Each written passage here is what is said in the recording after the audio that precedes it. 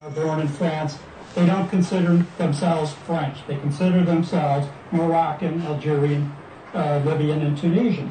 And so we have a problem with that. And as we've seen, they were wrong about one part. We have had radicalization of homegrown people in the U.S., but that was their own theory that they don't assimilate and that those immigrant populations stay in confined neighborhoods and only associate with each other and aren't accepted into the general population. So, Bob, talk to you. You said that there is an issue with assimilation. There's an issue, basically you said they feel... Terorista na po ini patay 80. Gibuldo sa mga tao. Kung na kay Jesus sa heart, dili kami ngunana. Sayop na ba? Kasabad gid mo ni Lord anak. Maldito mo ha. Sunugin mo sa impyerno ba? Terorista mo. Bantay lang mo.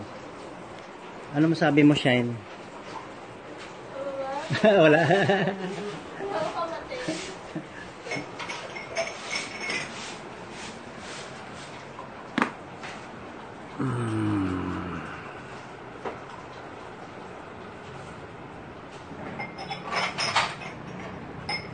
So, I mean, if we have a class of people